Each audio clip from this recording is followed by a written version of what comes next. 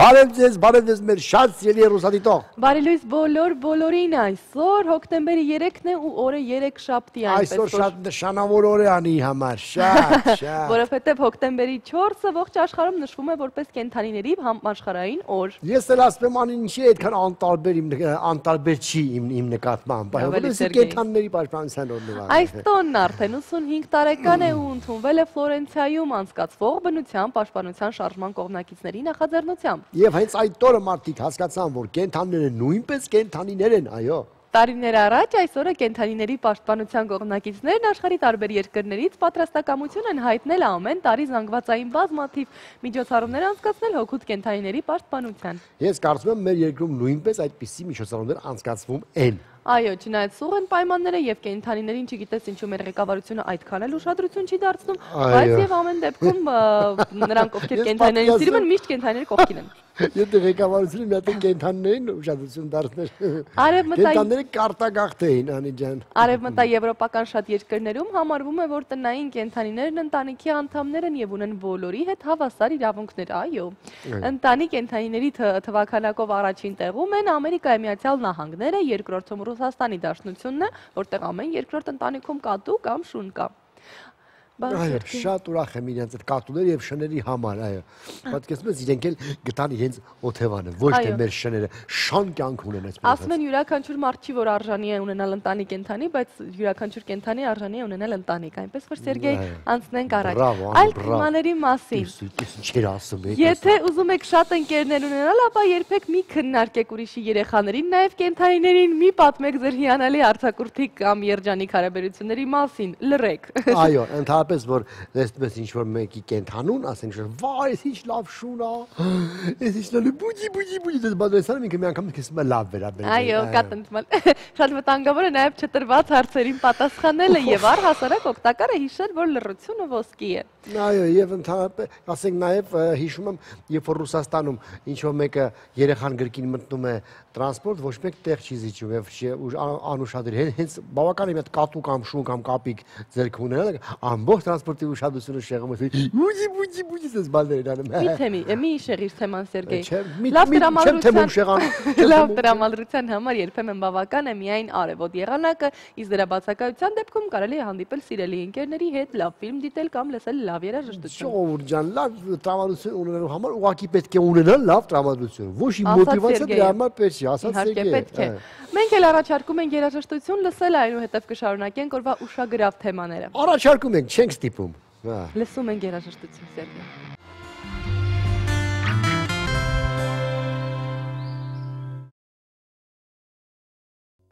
Ահա այսպեսի ահաբեկող տեսահոլովակ Սերժ Թանգյանի կողմից, որպեսզի երջանիկ չլինեք, որպեսզի հասկանաք, որ ամեն վարքյան թշնամին կանգնած է եւ կարող է, այո։ Մարդկանց վնասակար ազդեցության մասին պատմեց մեզ Aravot կանող System of a Down-ը, իսկ մենք անցնենք առաջ լուրեր աշխարհից մեր եթերում։ Տեղեկատվական տեխնոլոգիաների Instigate հայկական ընկերությունը անօթաչու սարքեր է ստեղծում Սինգապուրի համար։ Այո, Սինգապուրի համար ստեղծում է։ Կարող է պատահի մի քիչ խնդրենք մեր պաշտպանության նախարարության համար է ստեղծի, էլի երկու հատ։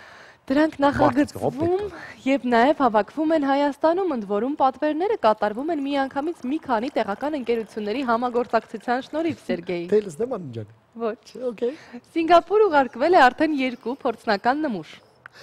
Իսկ 2017 թվականից Instigate-ը այդ երկրի գործընկերության հետ ուզում է մասնակցել տեղական մրցույթին ծովային սահմանների պաշտպանության տախտակամածային անօթաչու սարքերի ցուցադրելու այսպես նպատակով։ Այո, շատ լավ է։ Նախատեսվում է, որ սարքը պետք է տախտակամածից բարձրանա մինչև 100 մետր բարձրության վրա եւ կարողանա զարգացնել մինչև 50 կմ/ժ արագություն։ Վաղը մյուսները, որ մի քիչ մեր սահմանների ընդլայն ենք, ծովել ունենան, կարող ես պետք գա, մարդ ես։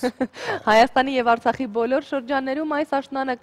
կտնկվեն մոտ 200,000 պտղատու, ինչպես նաեւ դեկորատիվ ծառ ու թուփ։ Այս ծրագիրն իրականացնելու է ATP բարեգործական հիմնադրամը, որն իր գործունեության ընթացքում արդեն հասցրել է տնկել 5 միլիոն ծառ։ Բայց դե հիշեցնենք, որ ծառ տնկելով չի միայն, ծառը պետք է հետո խնամես, այո, պետք է ջրես, որպեսզի դառնա ծառ։ Հիշեցնենք, որ այսօր կենդանիների համաշխարհային օրն է եւ աշխարհի առաջին կենդանաբանական այգին ստեղծվել է Լոնդոնում 1828 թվականին։ Այո, այն սկզբում գործել է որպես կենդանիների գիտահետազոտական կենտրոն, 19 տարի անց 1847 թվականին հասանելի է դարձել նաեւ հասարակությանը։ Այսօր էլ այնտեղ ապրում է մինչեւ 760 տեսակի 16000 կենդանի։ Իմիջիալոց նրանք ապրում են շատ լավ պայմաններում։ Իդեպ ասեմ, որ մեր կենդանաբանական այգում իհարկե նույնպես շատ լավ պայմաններում են ապրում մեր կենդանի։ Մնացել է մի քանի այսպես շինարարական աշխատանք, որպեսզի առյուծների համար էլ մեծ լայն վանդակներ ստեղծեն, այո։ Միևնույն է, կենդանիների վանդակում ապրելու գաղափարը մի փոքր օտար է հնչում, անգամ ազատավանդակներում կենդանին պիտի ապրի այնտեղ, որտեղ որ ծնվել է, բնության գրկում Սերգեյ։ Ոչ թե մարդու կողքին ու սպասի, որ մարդին են ուտել, դա կամ չթա։ Բացենք գազանոցները ու բոլոր կենդանիներին թողենք դուրս, այո, ինչպես քաղբանդարկյալներին։ Պետք է արգելոց տանել նրանք, որպեսզի նրանք վայելեն կյանքը ու ապրեն այնպես, ինչպես լիովին համաձայն եմ, ինչի՞ 1990 Ես վերջ չունեմ, ես չեմ ստեղծել այդ ամեն ինչը։ Լավ, 1994 թվականից Լոնդոնի կենդանաբանական այգում գործում է նաև մանկական գազանանոցը։ Այնտեղ մանուկներ են պահում, քիչուրա։ Այնտեղ երեխաներին սովորեցնում են կենդանիների հետ շփվել, ճիշտ խնամել նրանց եւ ճիշտ կերակրել։ Այս լավ է։ Շատ լավ է։ Այժմ առաջարկում ենք ճամփորդել դեպի Մարոկո, որ ինչի հարցում մեզ կօգնի մոլորակի շուրջ էջը տեսնենք թե ինչ է կան Մարոկոյում։ Գնանք Մարոկո գանք։ Այո։ Բոլորով։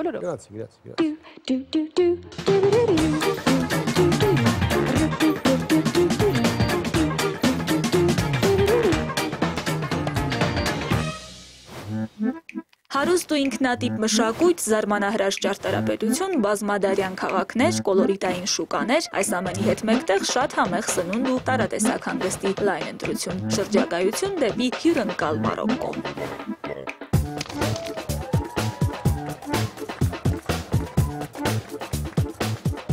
Զարմանահրաշ պետություն, որ կարողանում է պահպանել իր հնագույն մշակութային ավանդույթները, ուր կան բազմապիսի թանգարաններ, հինավուրց բնակավայրեր, սրբատեղիներ, մզկիթներ, քանդակազարդ մինարետներ ու շիկակարմիր տներ, Մարոկո, կամ ինչպես իրենք են անվանում իրենց երկիրը, Էլ Մահրիբ, այսինքն արևմուտք։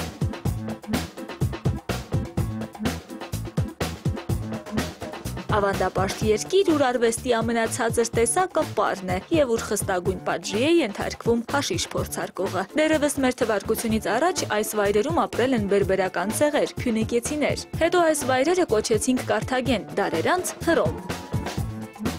Իսկ մեր թվարկության վաղ դարերում այս վայրերում գրողները շարունակում էին վանդալները, Բյուզանդիան, իսկ 8-րդ դարում արդեն արաբները, որոնք էլ տարածեցին իսլամն ու արաբերենը։ Եվրոպացիների մուտքը Մարոկո սկսվեց 15-րդ դարից, այդպես մինչև 1956 թվականը, երբ Մարոկոն վերջապես դարձավ անկախ և անդամակցեց ՄԱԿ-ին։ Այս երկրում երեխաները 5-ից 10 տարեկանում որպես կանոն սովորում են Ղուրանը, բնակչության մոտ 70%-ը մուսուլմաններ են, մարդիկ հաղորդակցվում են արաբերենով կամ ֆրանսերենով։ Տարածված կարծիքին հակառակ, անկախ Մարոկոյի մայրաքաղաքը ոչ թե Մարաքեշը, այլ Ռաբաթն է։ Ավելի քան 2 միլիոն բնակչությամբ քաղաք Ատլանտյան օվկիանոսի ափին։ Մարոկոյի լանդշաֆտը պարզապես ապշեցնող է, ափերը ողողում են Ատլանտյան օվկիանոսի ու միջերկրական ծովի ջրերը, միևնույն ժամանակ բարձր լեռներ ու սարավանդներ, անապատ, դաշտավայրեր ու քարքարոտ հարթավայրեր։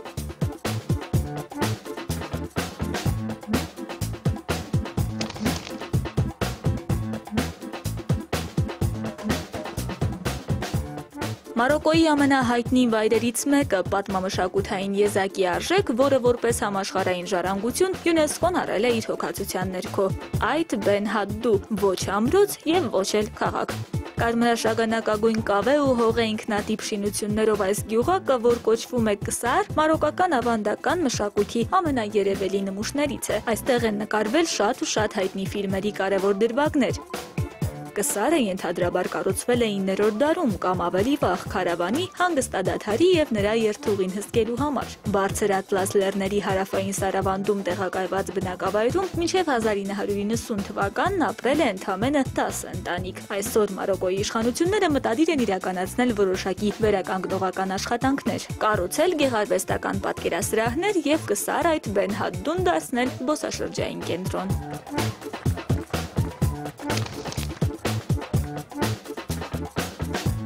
Շարունակենք պեղել Մարոկոյի գանձերը, երկրի ամենահին ու ամենազբոսաշրջային քաղաքներից մեկը՝ Կասաբլանկա։ Այստեղ է գտնվում մոլորակի ամենագեղեցիկ եւ հռչակավոր մզկիթներից մեկը՝ Հասան II-ի մեծ մզկիթը, ամենամեծը ողջ Մարոկոյում։ Ատլանտյան օվկիանոսի ափին տեղակայված մզկիթի միակ մինարետն ունի 210 մետր բարձրություն։ Այս հոյակերտ կառույցն իր ընդարձակ տարածքում կարող է տեղավորել միաժամանակ 80,000 հավատացյալ, իսկ գլխավոր աղոթասրահում կարող է ներկա գտնվել միաժամանակ 25,000 կրոնավոր։ Որքան էլ զարմանալի է, մզկիթն ամբողջությամբ կառուցվել է ոչ մուսուլման ֆրանսիացի ճարտարապետ Միշել Պինսոյի նախագծով։ Մարոկոյի մեծ մզկիթը կառուցվել է Հասան II թագավորի օրոք, նրա 60-ամյակի առթիվ 1986-ից 89 թվականներին։ Հասան II-ի մեծ մզկիթի կառուցողական աշխատանքներին մասնակցել է 2500 շինարար, 10,000 նկարիչ ու երի հարյուրավոր այլ մասնագետներ։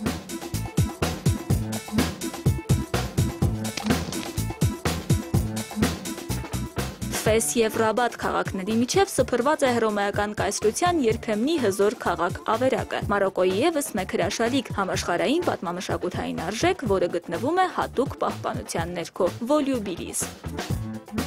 Հնագույն քաղաքի հիմնադրման հստակ ժամանակաշրջանը հայտնի չէ, սակայն հայտնի է, որ այս վայրերում բնակիչներ են եղել դեռևս նեոլիթյան շրջանում։ Մեր թվարկությունից առաջ 3-րդ դարում այստեղ իշխել են կարթագենացիները։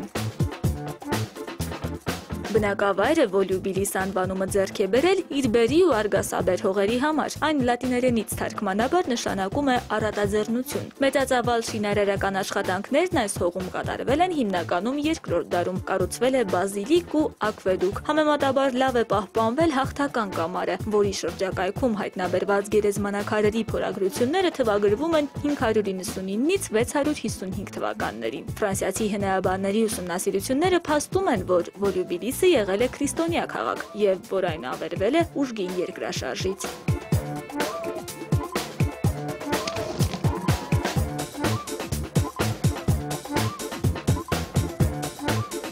Եվ վերջում տեղափոխվենք Լազուրե Շեֆշաուեն, Մարոկոյի երկնագույն քաղաք, անսահման կապույտ, որը ստիպում է մտորել երկնքի ու Աստծո գոյության մասին։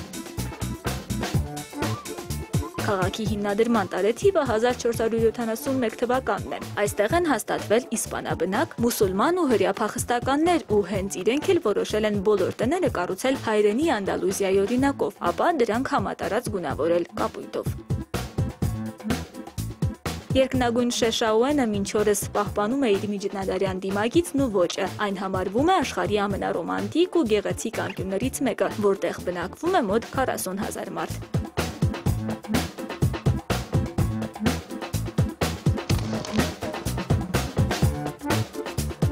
Ահա այսպիսի զարմանահրաշ Մարոկո։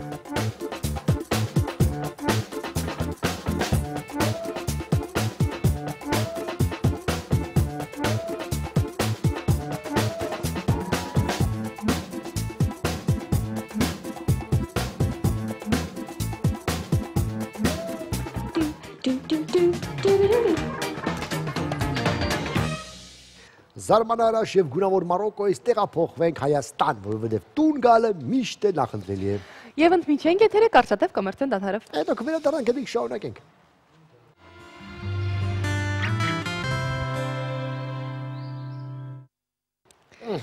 Ինչպես եւ խոստացել էինք դադարը կարճ էր եւ այժմ ժամանակն է հասկանալ թե ինչ եղանակ է մեզ այսօր խոստանում դրությունը։ Հարցը մազերս լավա թե չէ։ Լավա, հա։ Շատ լավ է Սերգեյ, վստահեցնում եմ։ Ես էլ եմ հեռուստադիտող այս պահին։ Շնորհակալություն, այո։ Հաստատ ոչինչ չէր փոխվի երեկվանից։ Բարի լույս Մարի։ Բարի առավոտ։ Բարև Մարի ջան, ես ինչեր եմ քաշում ես, դեռ չես պատկերացնում։ Այսօր Արևոտ եղանակ է Մարի, թե անձրևներ են մեզ սպասվում։ Այսօր առանց տեղումների եղանակ է, իսկ ջերմաստիճանը շարունակում է բարձրանալ։ Շատ լավ։ Ինչպես եւ թիմ ընտրությունները ցույց տվեցին, որ այս երկրում եղանակ չի փոխում։ Հասես մնալու է։ Վայելենք վերջին արևային օրերը եւ լսենք Մարին։ Վայելեք։ Հանրապետության տարածքում այսօր եղանակը կպայմանավորվի հարավային տաքոթային զանգվածների ներթափանցմամբ, ինչի արդյունքում սպասվում է առանց տեղումների եղանակ։ Իսկ օդի ջերմաստիճանն այսօր եւս կբարձրանա 2-ից 3 աստիճանով։ Արցախում կդիտվի առանց տեղումների օր։ Ստեփանակերտում ցերեկը սպասվում է 21, գիշերը մինչև 10 աստիճան տաքություն։ Սյունիքի մարզում նույնպես օրը կլինի առանց տեղումների։ Մեղրիում ցերեկը սպասվում է 26, գիշերը 10, Կապանում ցերեկը 23, գիշերը 7, Գորիսում ցերեկը 19, գիշերը մինչև 6 աստիճան տաքություն։ Վայոց ձորի մարզում այսօր կդիտվի առանց ձեղումների օր։ Ջերմուկում ցերեկը սպասվում է 19, գիշերը 2, Եղեգնաձոր քաղաքում ցերեկը 26, գիշերը 7 աստիճան տաքություն։ Գեղարքունիքի մարզում այսօր նույնպես ձեղումներ չեն լինի։ Մարտունիում ցերեկը սպասվում է 18, գիշերը 2, Գավառում ցերեկը կլինի կրկին 18, գիշերը 2, Սևանում ցերեկը 17, գիշերը մինչև 6 աստիճան տաքություն։ Կոտայքի մարզում Հրազդան քաղաքում ցերեկը կդիտվի 20, գիշերը 2, Աբովյանում ցերեկը 22, գիշերը մինչև 9 աստիճան տաքություն։ Արարատյան դաշտում այսօր նույնպես կդիտվի առանց ձեղումների եղանակ։ Արարատի մարզում Արարատ քաղաքում ցերեկը սպասվում է 26, գիշերը 7 աստիճան, Արտաշատ քաղաքում ցերեկը 25, գիշերը մինչև 6 աստիճան տաքություն։ Արմավիրի մարզում Արմավիր քաղաքում ցերեկը սպասվում է 26, գիշերը 6, Վաղաշապատում ցերեկը 25, գիշերը մինչև 7 աստիճան տաքություն։ Արագածոտնի մարզում այսօր նույնպես կդիտվի առանց ձեղումների եղանակ։ Աշտարակ քաղաքում ցերեկը սպասվում է 24, գիշերը 9 աստիճան, Ապարանում ցերեկը 19, գիշերը 3 աստիճան տաքություն։ Տավուշի մարզում այսօր ձեղումներ չեն լինի։ Իջևանում ցերեկը սպասվում է 20, գիշերը 12, Դիլջանում կրկին 20, գիշերը մինչև 8 աստիճան տաքություն։ Լոռու մարզում կայուն եղանակը պահպանվում է։ Վանաձոր քաղաքում ցերեկը գրանցվի 22, գիշերը 9 աստիճան, Տաշիրում ցերեկը 19, գիշերը մինչև 5 աստիճան տաքություն։ Շիրակի մարզում այսօր նույնպես ձեղումներ չեն լինի։ Գյումրիում ցերեկը կլինի 21, գիշերը 3, Աշոտսկում ցերեկը 18, գիշերը մինչև 1 աստիճան տաքություն։ Ինչպես բոլոր մարզերում, այնպես էլ Մարաքաղաքում այսօր կդիտվի առանց ձեղումների եղանակ։ Քամին հարավ-արևմտյան է 2-ից 7 մետր վարկյան արագությամբ, մթնոլորտային ճնշումը 665 մմ սնդիկիսյուն է, իսկ օդի հարաբերական խոնավությունը ցերեկը կլինի 40%։ Օդի ջերմաստիճանը Շենգավիթում եւ կենտրոնում ցերեկը կլինի 26, գիշերը 11 աստիճան, Հավանում ցերեկը 25, գիշերը 10 աստիճան տաքություն։ Դե ինչ եղանակի մասին այսօր այսքանը, բոլորին հաջող օր եմ մաղթում։ Անի, Սերգեյ։ Շնորհակալություն, Մարի, քեզ եւս մաղթում ենք հաճելի աշխատանքային օր։ Շնորհակալ եմ, հաջողություն։ Հաջողություն։ Եվ անցնում ենք առաջ ու ժամանակն է հիշել մեր գործընկերոջը։ Արդեն ժամանակն է հիշել մեր գործընկերոջը։ Մեր հաղորդման հովանավորն է Դելտա կլինիկ բժշկական կենտրոնը, որտեղ ձեզ սպասվում են, որտեղ դուք կարող եք կատարել բոլոր օրգան համակարգերի համակարգչային ստուգում, 4D սոնոգրաֆիա, սրտի էխոկարդիոգրամա, վահանաձև գեղձի եւ ճիճվակրության հետազոտություն եւ ողնաշարի դիագնոստիկա։ Այս ամենն իհարկե կարող եք կատարել զեղչված գներով։ Դելտա կլինիկ կարող եք զանգարել 500-560 եւ ստանալ որակյալ բուժում գրանցվելուց հետո, սիրելիներս։ Իսկ եթերն այժմ շարունակում է օրվա դեղատոմ սիրօգտակար խորհուրդները։ Մեր սիրելի Իրիչկայի հետ։ Իրինա Մկրտչյանի հետ։ Դա լավ էլի։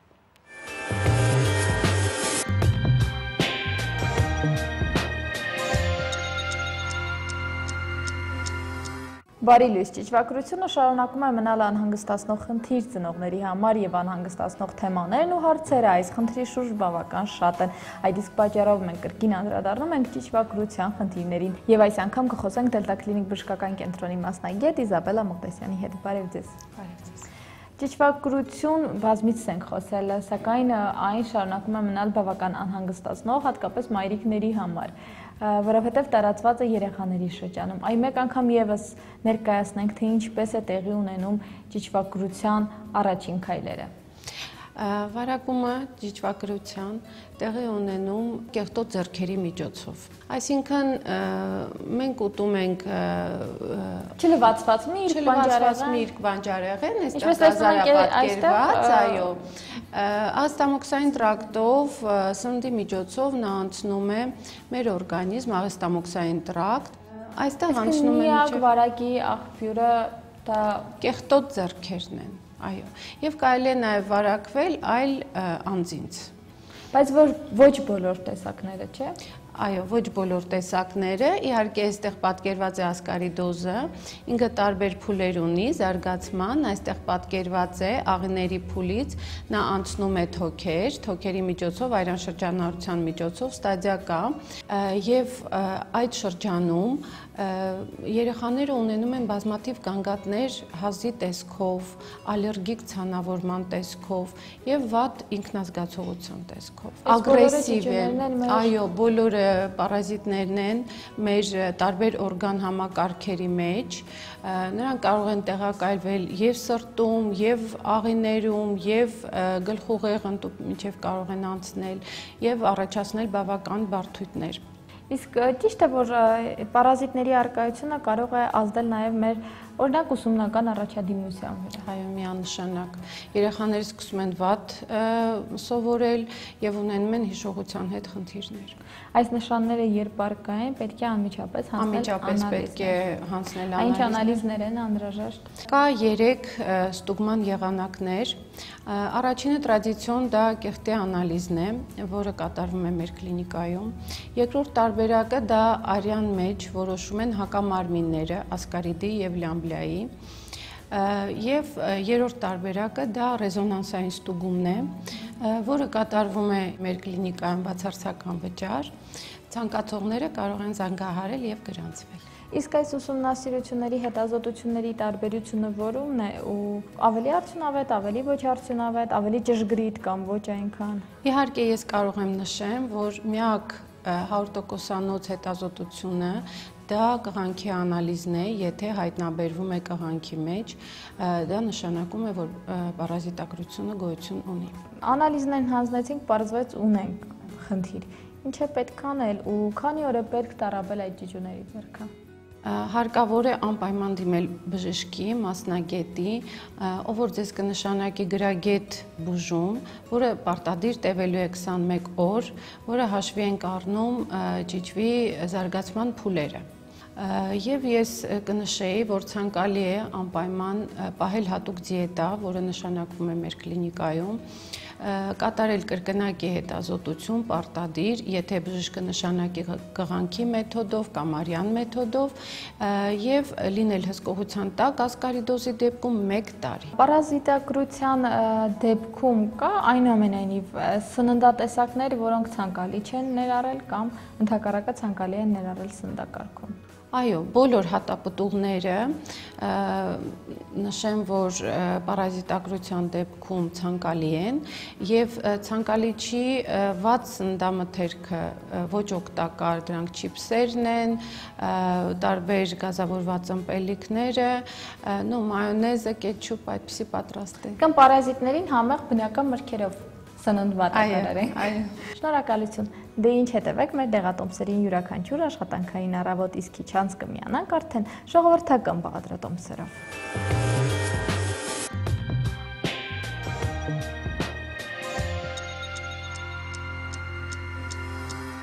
Այսօր չխոսենք բրիտանացի գիտնականների մասին, այլ խոսենք հենց Բրիտանիայի մասին։ Այո, Մեծ Բրիտանիայի մայրաքաղաքի Թրաֆալգարյան հրապարակում տեղադրվել է վերցծված բութ մատի արձանը։ Լոնդոնի քաղաքապետը նշել է, որ արձանը խորհրդանշում է լավատեսություն ու դրական տրամադրվածություն։ Թեպետ արաբական երկրներում բութ մատը ցցելը դա բավականին անպարկեշտ մի բան է, նույնը որ երրորդ մատը ցույց տա էր։ 7 մետր բարձրությամբ քանդակը կոչվում է really good, իսկապես լավ է։ Բայց քանի որ Եվրոպան արաբների համար չէ, եվրոպացիները մնա արխայինը սենց են անում։ Հեղինակը նշել է, որ իր ստեղծագործությունը խոսում է հյուրերի եւ տեղաբնակների համար Մեծ Բրիտանիայի մայրաքաղաքի գրկաբաց ընդունելության մասին։ Թեպետ ինչների վրա են ուրախանում, չգիտեմ։ Այնքան գաղթական, ինչքան Եվրոպան ընդունեց եւ հիմա այսպես լուրջ խնդիրների առաջ է կանգնած։ Այդպիսի բան չի եղել երբեք։ Իսկ մեր հաջորդ տեսանյութը պատմում է Երևանի մետրոյի երիտասարդական կայարանում բացված բազմադիմագծեր ցուցահանդեսի մասին։ Թեպետ Բրիտանիան ոչ մեկին չի ընդունել, լրիվ փակ երկիր է։ Երևան։ Հասկացանք, գիտենք։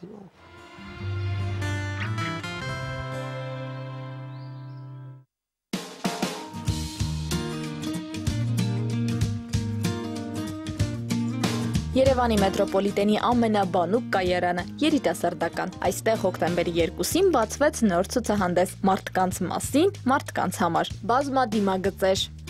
Մոտավորապես 7 ամիս պահանջվեց այս նկարները ստանալու համար։ Տարվա սկզբին սկսեցի ու հոկտեմբերի 2-ին բացումը եղավ։ Ցուցահանդեսի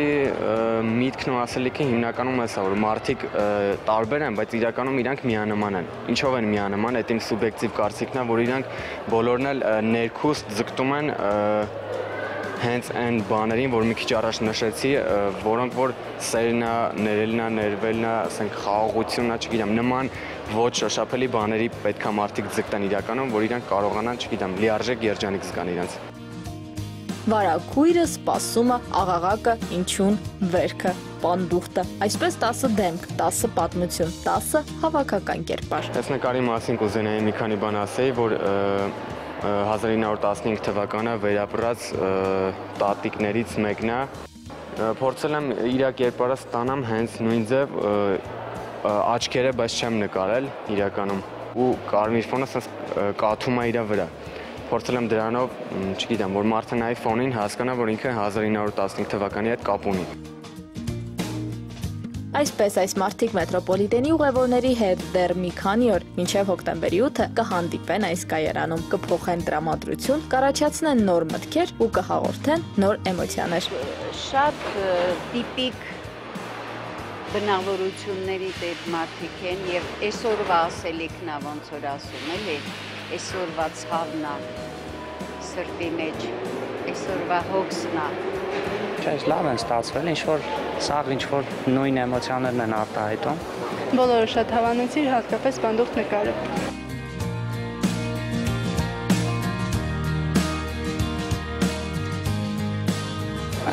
Գերռեալիստական, չգիտեմ, շատ հետաքրքիր է։ Շատ ուրախ եմ, որ երիտասարդը կարողանում է ճիշտ ընկալել եւ ճիշտ նկարել։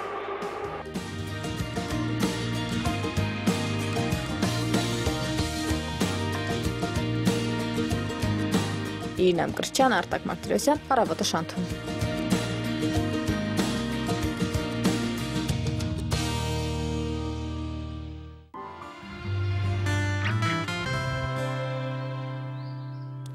Շատ բարի լավ նախաձեռնություն է։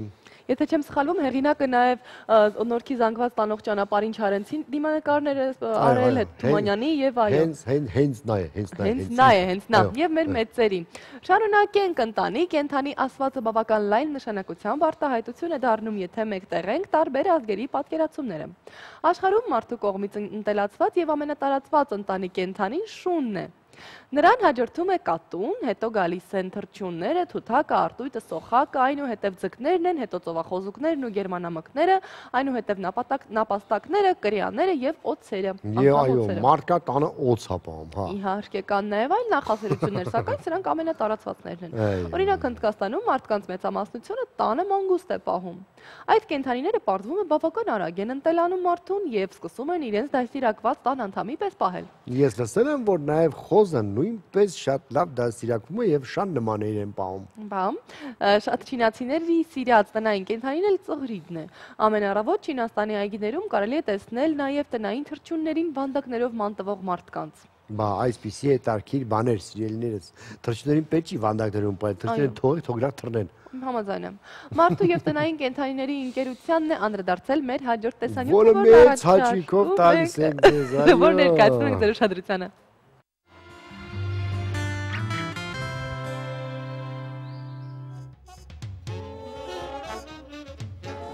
Ասում են նա ով վստահ է թե երջանկությունը փողով չես գնի, երբեք չի գնել շնիկ, մի բոտ երջանկություն եւ կրկնակի հավատարմություն, որոնց օրինակները բազմաթիվ են եւ ամենուր։ Այսօր մենք կպատմենք դրանցից 3-ը, որոնք հիացնում, զարմացնում ու ոգևորում են։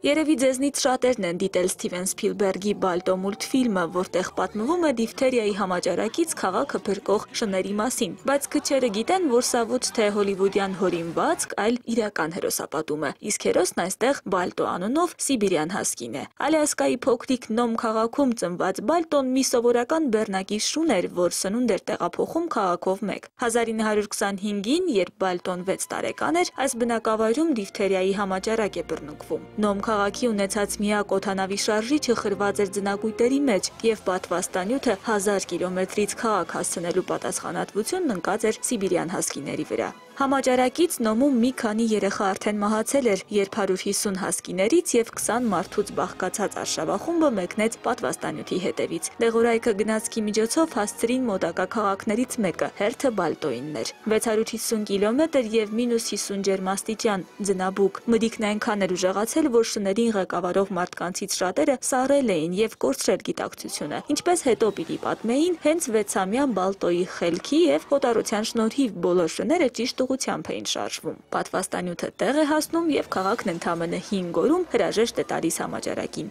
1926-ին Նյու Յորքի կենտրոնական այգում կանգնեցվում է Բալտոյի արձանը։ Բացմանը ներկա էր նաեւ հերոսը՝ 7-ամյա շունը։ Համբերատարություն, հավատարմություն, խելք գրված է Բալտոյի հուշարձանի վրա։ Սիբիրյան հերոս Հասկին մահացավ 1933-ին, երբ 14 տարեկան էր ու երբ արդեն հասցրել էր փրկել հարյուրավոր երեխաների կյանք։ Շոտլանդիա, Էդինբուրգ քաղաք, վայր, որտեղ հայտնվելուն պես լսում ես Բոբի անունով շան պատմությունը։ Սկայ տերիեր ցեղատեսակի Greyfriars Բոբին 14 տարի շարունակ հսկում էր մահացած տիրոջ գերեզմանը։ Բոբին հեռանում էր գերեզմանից օրվա մեջ մի քանի րոպեով միայն։ Գնում էր մոտակա ռեստորան, որտեղ իրեն կերակրում էին, իսկ ձնաբքերի ժամանակ Բոբիին օթևան էին տալիս նաև հարևան տների բնակիչները։ 1871-ին Էդինբուրգում հենց Բոբիի կենդանության օրոք կանգնեցվում է նրա հուշարձանը։ 1872-ին մահվանից հետո Greyfriars Բոբիին թաղում են տիրոջ գերեզմանից ոչ հեռու։ Նրա կարմիր գրանիտե հուշաքարի վրա գրված է Greyfriars Բոբի, մահացել է 1872-ի հունվարի 14-ին, 16 տարեկանում։ Թող նրա հավատարմությունը դաս լինի մեզ բոլորիս համար։ Նրա մասին ֆիլմեր են նկարահանվում ու գրքեր գրվում։ 20-րդ դարասկզբին ամբողջ Ճապոնիան, հետո նաև աշխարհը ճանաչեց Հաթիկոյին։ 1923-ի նոյեմբերի 10-ին ճապոնական Ակիտա քաղաքում ծնված շունը հենց Ակիտա Ինու ցեղատեսակի էր։ Փոքրիկ շանը շուտով նվիրում են մի բժիշկ պրոֆեսորի եւ այս հանդիպումը դառնում է մի մեծ ընկերության սկիզբ։ Ամեն օր Հաթիկոն ուղեկցում էր տիրոջն աշխատանքի, սպասելով մինչև նա կնստի ավտոբուս, իսկ հետո ժամը 3-ին նորից գալիս էր կանգառ ու դիմավորում իր ընկերոջը։ 1925 թվականի մայիսի 21-ին բժիշկները չեն կարողանում փրկել Հաթիկոյի տիրոջ կյանքը, բայց շունը կրկին սպասում էր պրոֆեսորին նույն կանգառում։ 18 ամսական Հաթիկոյին ուզում էին որդեգրել պրոֆեսորի հարազատները, բայց նա նորից վերադառնում էր կայարան ու սպասում տիրոջը։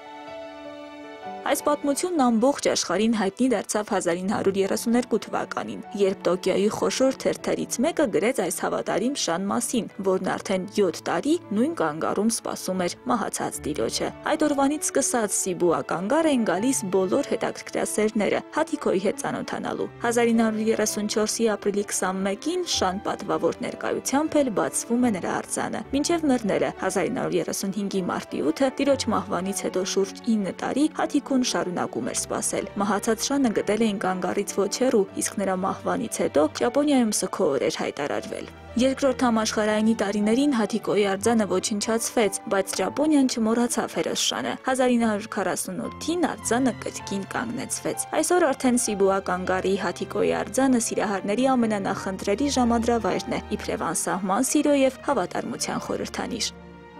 Նելի Մովսիսյան, Սնեժան Աչալյան, Առավոտը Շանթում։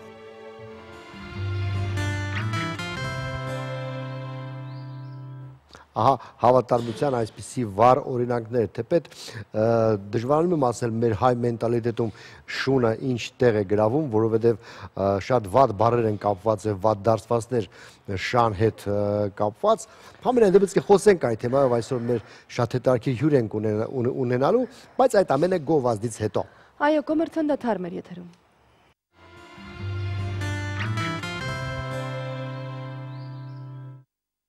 Կրկին այսօրվա տոնի կենդանիների համաշխարհային օրվա մասին։ Մեր երկրում վերջին տարիներին բավական ակտիվացել է տնային կենդանիների պաշտպանության գործը։ Միևնույն ժամանակ դեռևս շատ խնդիրներ կան եւ մենք բավական հեռու ենք այն երկրներից, որոնց փողոցներում անհնար է հանդիպել անտուն, սոված կամ հիվանդ որևէ կենդանու։ Այսօր կենդանիների խնամքի մասին զրուցելու ենք շների վարքի մասնագետ Արսեն Հարությունյանի հետ։ Բարև ձեզ։ Բարև ձեզ։ Շատ հետաքրքիր մասնագիտություն, շների վարքի մասնագետ, այսինքն արդեն այդ մասնագետի կարիք կա, չէ, եթե դուք մասնագետն եք։ Պահանջարկ։ Արդյոք արդեն կա, թե միշտ կար, ուղղակի մենք էինք շատ հեռու։ Գուցե կար, մենք պարզապես հեռու էինք։ Այո, հեռու էինք, իսկ հիմա արդեն ավելի կոնկրետացել է այդ մասնագետի պահանջը, ավելին շների հետ կապված, ուրեմն Հայաստանում թերևս միակ, ոչ եթե ոչ միակ, հազվագյուտ զարգացող բնակավարներից մեկն է, որը այսօր մեր երկրում ստաբիլ զարգացում է ապրում։ Ինչ է տալիս կենդանին տանը, հա, սա երբեմն շատերն ասում են, որ դե լավ, ում է պետք, ինչիդ է պետք, սա հիվանդություն է, սա վնաս է, մեկ ուրիշը ասում է, ոչ, երեխան պիտի մեծանա կենդանու հետ, ինչ է տալիս կենդանին։ Կամ մյուս ծայրահեղությունը, շանը պահում են 10-րդ հարգում, ամիսներով դուրս չի գալի Բարի, տեսեք, մեր 21-րդ դարում, երբ որ բարձր տեխնոլոգիաները զարգացել են, ամբողջ համաշխարհային մասշտաբով մարդկությունը ձգտում է կենտրոնանալ մեծ քաղաքներում, մեգապոլիսներում, թերևս առաջին անգամն է, որ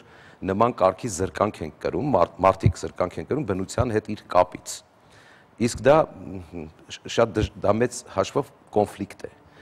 Այսօրվա դրությամբ մարդիկ ենթագիտակցաբար ուղղակի ձգտում են կենդանիների հետ շփվելով լրացնել այդ բնության հետ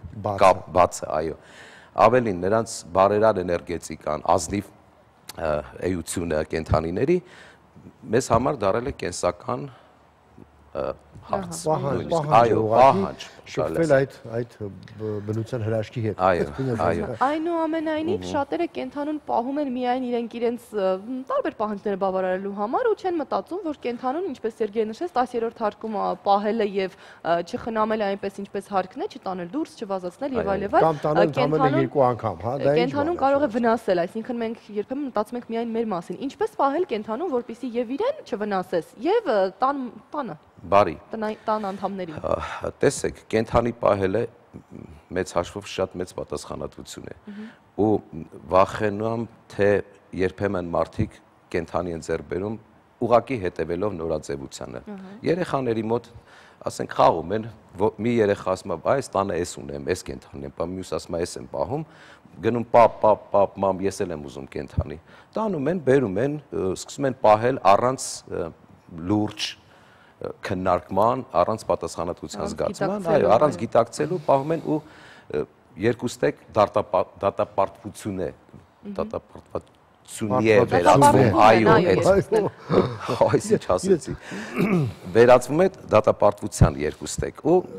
դա իհարկե շատ ծանր հետո հետևանք է ունեն, ողբերգություն նույնիսկ կենդանու համար եւ տան անդամների համար։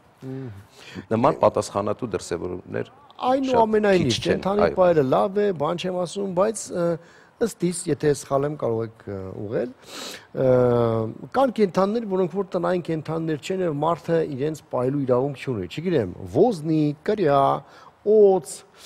նման կենդաններ, որոնք որ չեն դառնում տնային կենդանիներ չեն, դրանք սելեկցիայի չեն, դրանք Համամիտ եմ, ես երևի թե ինքս իմ կյանքի բերումով այդ ամենը անցել եմ շատ սիրելով մանկուց կենդանիներ, շատ սիրելով պահել եմ եւ ոզնի, եւ օձ, եւ արծիվ, եւ աղվես նույնիսկ։ Տեսեք, դա իհարկե առաջին հերթին եղել է հետաքրքրությունից դրդված, այդ սիրելու հետևանք է եղել, բայց ես հետո հասկացել եմ, որ դա պարզապես պետք չէր անել։ Թեև գիտեք, իմ դեպքում ես նրանց չեմ դատապարտվել, չեն զոհաբերվել իմ պահելու հետևանքով։ Բայց միևնույն է, եկել է այն պահը, երբ որ ես հասկացել եմ, որ այս կենդանուն հետո ինչ անեմ, լավ, ասենք մի տարի պահեցի ես այդ աղվեսին։ Ես կանգնել էի շատ ծանր խնդրի ընտրության առջև։ Գազանանոց չէի կարող հանձնել, որտեղ մեղք էր այդ կենդանին, սատկացնել, չգիտեմ, ընդ մորթին հանել, աղվեսեր, բնականաբար եւ վայրերի բաներ ես ասում։ Դե ինչևէ, իմիջիալս նման խորհուրդներ տալիս էին կողքից։ Դե հա։ Չգիտեմ, խրտվիլակ սարքել, ես գերադասեցի բաց թողել, նույնը տեղի ունեցավ արծիվների, դրա համար ես կոչ եմ անում, որպեսզի մեծ պատասխանատվությամբ մոտենան, այդ հաճույքի պահով, հաճույքի դրդմամբ կենդանի վերցնելու պահելը, մանավանդ այդ կարգի կենդանիներ, ես խորհուրդ չեմ տա, նրանց տեղը բնությունն է, ազատությունն է։ Եվ նաև վտանգավոր է տանը պահել։ Վտանգն էլ իր հերթին, իհարկե։ Գանք մի փոքր ավելի տարածված, հա, կենդանակերպին, շներին ու կատուներին, ում որ մենք նրանց սովոր ենք տեսնել տանը եւ ինչպես պահել կենդանուն, որպեսզի չլինեն որևէ խնդիրներ։ Ասենք ես եմ որոշել եմ կենդանի պահել, երբևէ չեմ պահել, երեխան ուզում է որոշել եմ պահել։ Շուն կամ կատու, հա, իրենց մասին է խոսքը։ Ինչ ես պիտի իմանամ ու ինչին պիտի պատրաստ լինեմ շների դեպքում ու կատուների դեպքում։ Բարի, շների դեպքում բնականաբար շների մասին պետք է ունենաք տեղեկատվություն, կատուների դեպքում կատուների։ հնարավորինս ուսումնասիրել նրանց ապրելակերպը, շների դեպքում նույնիսկ ավելին ես կուզենայի, որ մարդիկ որևէ քոթոտ ձեռք բերելիս տվյալ ցեղատեսակի անպայման մի քիչ ինֆորմացիա ունենան, տեղեկատվություն ունենան։ Հիմա դա դժվար չի, ինտերնետ կա է վերջ։ Այո, մեր դարում դա բացարձակ դժվար չի, գոնե կարդան թե այդ կենդանին իր այդ շունը տվյալ իր ցեղատեսակի բերումով ուր է ձգտում եւ ինչ կարող է ստանալ այդ կենդանուց։ Որսորդական շանը այսօր բերում են, պահում են տանը։ Ունենք շատ վառ օրինակ, այդ կոկեր սպանիելները, որ այդքան արտաքինից քնքուշ էակներ են, ստատիստիկայով պարզվում է ամենակծան շներն են։ Ինչու՞, որովհետեւ բերում պահում են բնակարաններում, իսկ նրանք որսորդ են։ Այդ շունը ուղղակի ապակողնորոշվում է։ Ինքը ապակողնորոշում է, այդ մղում է իր որսի, այո, ինքը չի գտնում այդ նշանակությունը ու իր մոտ կոնֆլիկտ է, ինքը ապակողնորոշում սկսում է կծել։ Նույնը կատուների դեպքում, կատուներին պետք է պահել հնարավորինս բնականոն պայմաններում։ Կան էս հիմա ցեղատեսակներ, որոնք ավելի լավ են ադապտացված տան համար, բնակարանի համար։ Ի վերջո նույն շների ու կատուների մեջ կան անհատականություններ, նրանք տարբեր են։ Ավելին ասեմ, նույն քոթոտի, նույն սերնդից ծնված քոթոտները կարող են լրիվ լիովին տարբեր լինել։ Ինչպես մարդիկ, երկու օրինակները լինում են լրիվ։ Այսպիսի մի հարց, եթե թույլ կտաս Անի ջան, որտեղ Անին շատ է կենթանից սիրում, շատ ալոզում հարցեր տա։ Քաղաքը մեծանում է, մենք ունենում ենք խնդիրներ, ասենք, այս քաղաքը նախատեսված չի 500,000 մեքենայի համար, պարկինգներ չունենք եւ այլն, դժվար է։ Ու անլուծելի պրոբլեմ է։ Կենթանիները, հիմա կենթանիները շատանում են, մենք չունենք հատուկ վայրեր, որտեղ շները կարողանան կեղտոտել եւ այլն, եւ ստացվում է անպարկեշտ մի ասենք մի տեսարան, երբ որ դու երեխայիդ հետ զբոսնում ես, բայց դեմդ կարող է շունը իր ասենք կարիքները հոգալ։ Եվ դա մեր իրականությունն է։ Հա, ուզենք չուզենք։ Շունա ինչ անի։ Մեծ քաղաքներում, չգիտեմ, ոնց է Լոնդոնում կամ դա քաղաքակիրթ երկիր, այդ հարցերը լուծված են, գրված է, շնով մտնել չի կարելի, շնով մտնել կարելի է։ Մեզ մոտ ոնց լուծենք այդ հարցը։ Կա ինչ-որ կազմակերպություն, որ դիմի քաղաքապետարանն ասի, ասեք Թումոյի այգու ես կեսը շների մար, այն կեսը շների մար չի։ Այո, դա շատ նույնպես ցավոտ եւ ակտուալ հարց է, բայց կարծես թե ինչ որ տենդենսներ արդեն նշмарվում են նման այդ հարցը լուծելու համար, օրինակ Թումոյի այգում արդեն օրենքով կարելի է պարզապես տանել ընդ ինչ որ հատկացված տեղ կա։ Կա հատկացված տեղ։ Բայց իսկ եթե փողոցում ինչ որ մեկը թեկուս էլ չեմ ասում իրավապահ մարմիններից մեկը գաս ինչի է շունը այստեղ աղտոտում, դու շատ հասարակ պատասխան ունես, բա ինչ անի։ Իսկ որտեղ եթե չկան համապատասխան տարածքներ, բայց ո՞րն է այս հարցի ցավալին, եթե կարող է տերը պարզապես իր շան հետևից հավաքել ու անցավ գնալ այս ողջ պատմությունը։ Դա ուրիշ մշակույթ է, դա դեռ մեր մոտ պետք է։ Դե կներես, եթե այդ մշակույթը դու չունես շնից հետո հավաքելը, ուրեմն մի բայ շուն, ուրեմն պետք է լինի օրենք, որ դա դրսը որ դա կանոնակարգի։ Համամիտ եմ, երբ որ պատշաճ մակարդակի վրա կլինի այդ ինչ են ասում, ախտահանման ծառայությունները, երբ որ լինեն իրենց բարձրության վրա, այդ ժամանակ մենք կարող ենք պարտադրել ավելի խիստ ձևով պարտադրել, իսկ երբ որ այդ նույն շանտերը տեսնում է թե իր շուրջը ինչ է կատարվում, ես կարծես թե արդեն պատասխանի իր համար, դա նույն բանն է, որ ես աղբս վերցնեմ փողոցի մեջ գցեմ, ասեմ եմ մեկա կեղտոտա, բայց չէ որ կա այդ աղբի համար, եւ անում են, բայց դա չի նշանակում որ ես պետք է այդպես վարվեմ։ Ես համարում որ ես խոզ չեմ եւ պետք է աղբը դրեմ աղբի տեղը։ Նույնն է շունը։ Համամիտ եմ, ես ինքս եմ կոչ անում դա անել։ Պարզապես դեռ այդ չի հասունացել։ Մենք մեր աչքի առաջ շատ նման բաներ ունենք, երբ որ մի 10 տարի առաջ դա անհնարին էր, այսօր ասում են, չէ, արդեն բնականon երևույթ է։ Համաձայն եք, որ պետք է օրենք կենթանիների մասին։ Այո, այսինքն կարգավորող։ Կանոնակարգի հետ ամեն ինչը։ Կենթանի սպան բարի եղել, կենթանու տերելն են։ Այո, պարտադրող իհարկե, որտեվ մենք այսքան դրականի հետ միասին երբեմն ականատես ենք լինում շատ վատ վերաբերմունքի։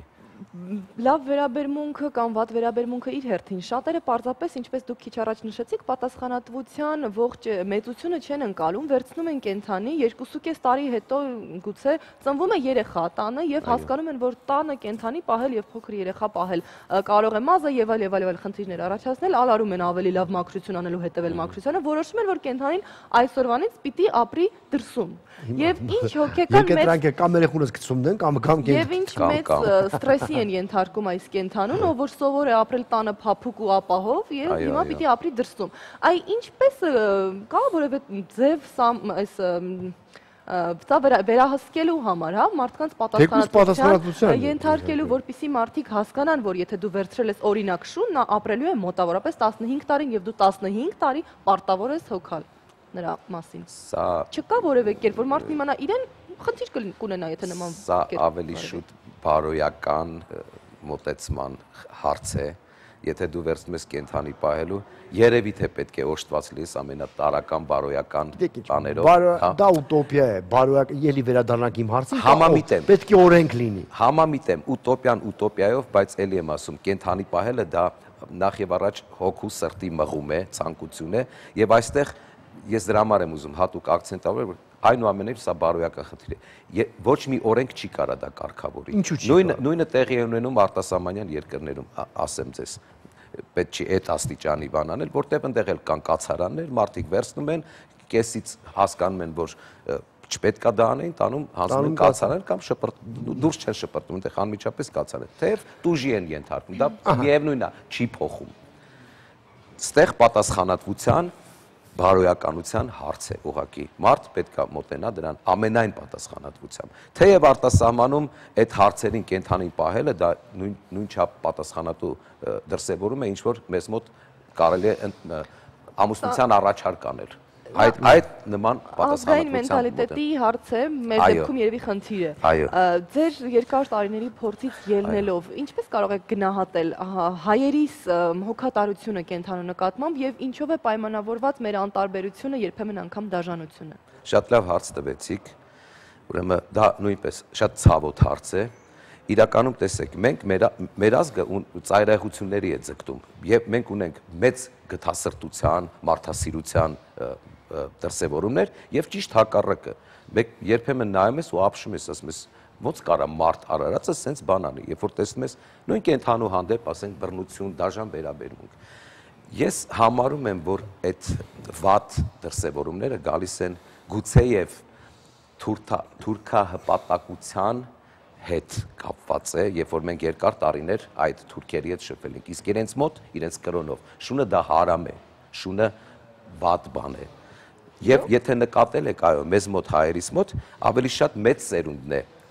այդ կոմպլեքսներով մոտենում, նման մոտեցում ցուցաբերում կենդանիան։ Դե լավ շունն է, էլի, ավելին ասեմ ձեզ, տարածվում են շատ անհեթեթ ասացվածքներ։ Այո։ Օրինակ, Շանետ ընկերություն արա, փետը ձեռքիցդ մի գցի։ Ու դա կարող է ասել մի հատ ալեհեր պատկառելի տեսքով մարդ, ասենք, իր բակի ջահելների մոտ, երիտասարդների մոտ, հայտարարի, որ Շանետ ընկերություն արա, բայց փայտը ձեր աբսուրդ։ Ուրեմն ես ուսումնասիրել եմ նման ներողություն անհեթեթ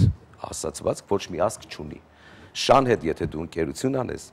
ինչ փայտի մասին է խոսքը։ Շատ ավելի մեծ նվիրում կստանաք, ավելի մեծ վստահություն կստանաք, քան նույնիսկ մարդու հետ։ Ես կասեմ, դա անգամ աստվածաշնչյան ճշմարտություններ են թարգմանված, մենք թարգմանել են, որ շնանալ բառը դա անառակություն է եւ այլն։ Ես չգիտեմ, այլ թարգմանությունների մեջ կա այդ շուն, այսպես արմատը։ Գուցե կա, գուցե եւ կա, բայց ես դա չեմ համարում, գիտեք, ինչ դա ավելի շատ փոխաբերական իմաստով պետք է հասկանալ, քանզի չի կարելի այդ աստիճանի մեծ բեղադրանք ներկայացնել շներին, որտեղ մենք ինքներս է մի բան չենք, կներեք։ Համաձայն եմ, կարճատև կոմերցիոն դադարից հետո կշարունակենք խոսել մեր փոքրիկ չորքոտանիների մասին։ Գոստ։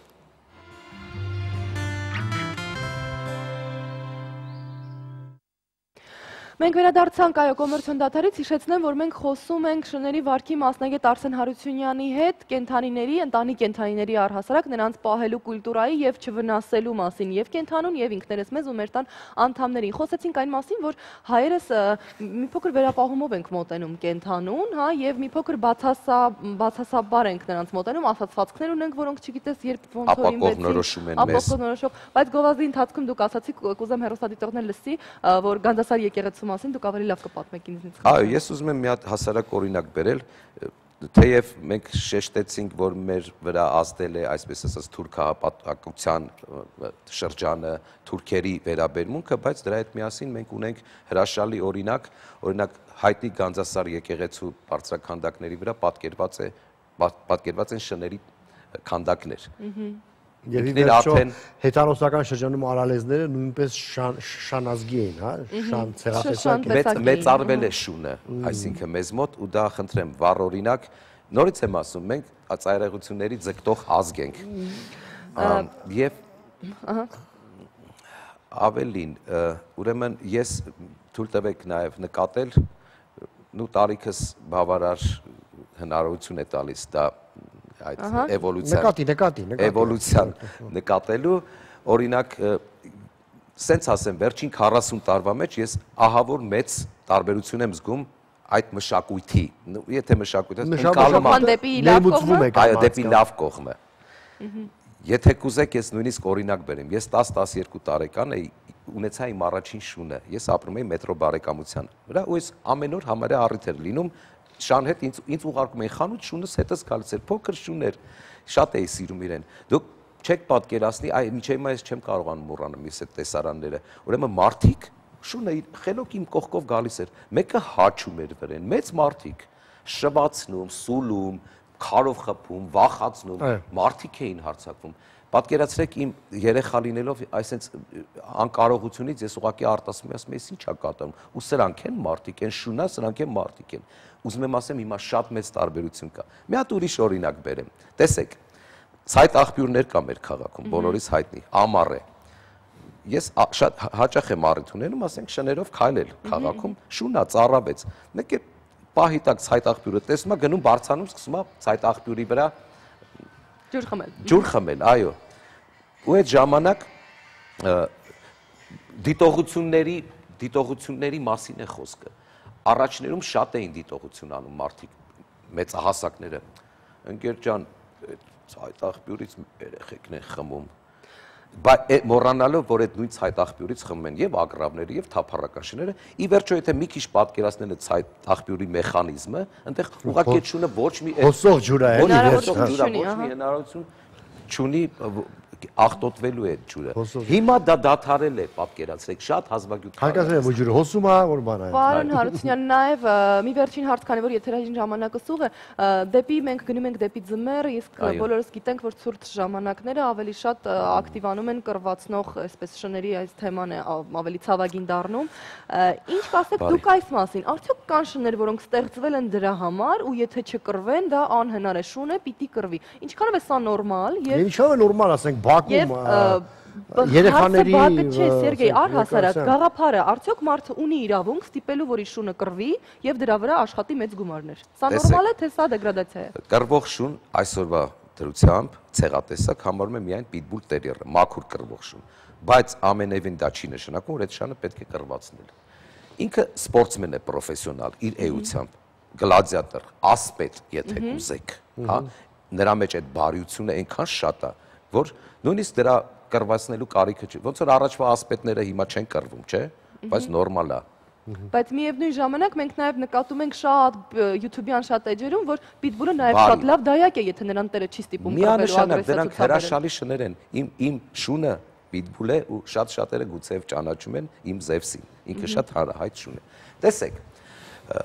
ես դեմ եմ կռվածնելուն։ Այդ շունը այնքան բարձր գիտակցություն, չգիտեմ ոնց անվանենք, որ ինքը կարա հանգիստ առանց կռվելու գնա։ Իրան պետք է սպորտ, իրան պետք է ակտիվություն։ Պետք է վազի ամբողջ օր։ Չվազի, ֆիզիկական բաներ են, ծանրաբեռնվածություն ունեն։ Այո, ծանրաբեռնվածություն։ Իսկ ինչ վերաբերում այլ ցեղատեսակներին, որ կռվում, դա կտրականապես դեմ են, որովհետև նույն մեր հովբաշներին, հա, չգիտեմ, ալաբայներին, երբ որ կռվածնում են, դա դեմ է նրանց բնությանը, նրանց հոգեբանությունը ուղղակի խախտվում է։ Պատկերացրեք կռվածնելուց հետո, վերքեր ստանալուց հետո կենդանաբույժը, անասնաբույժը նույնիսկ հնարավորություն չի ունենում մոտենալ վերքերը մշակելու, որովհետև խախտվում է այդ շունը ուղղակի կռվածնելուց, իր մեջ ագրեսիա է մտնում, իր մոտ ապակողնորոշում է։ Պիտբուլի մոտ դա տեղի չի ունենում, բայց միևնույն է, ես դեմ եմ, որ պիտբուլին է կռվածնել։ Իսկ մնացած ցեղատեսակների մասին ընդհանրապես խոսք չկա, այո։ Բարի, եւ ամփոփելով նաեւ այս մեր այսպես խնդրահարույց թեման, այո, ինչ խորհուրդ կտաք բոլոր նրանց, ովքեր պատրաստվում են կենդանի պահել այսօր, պատրաստ լինեն ինչին ու ինչ անեն։ Այո, ցանկացած կենթանի պահելուց առաջ մարդ պետք է առհասարակ շատ ծանր ու թեթևանի, մոտենա մեծ պատասխանատվությամբ։ Ինչու՞, որովհետև կենթանին պահանջում է մեծ խնամք, ժամանակ, նյութական ծախս։ Արդյոք պատրաստ են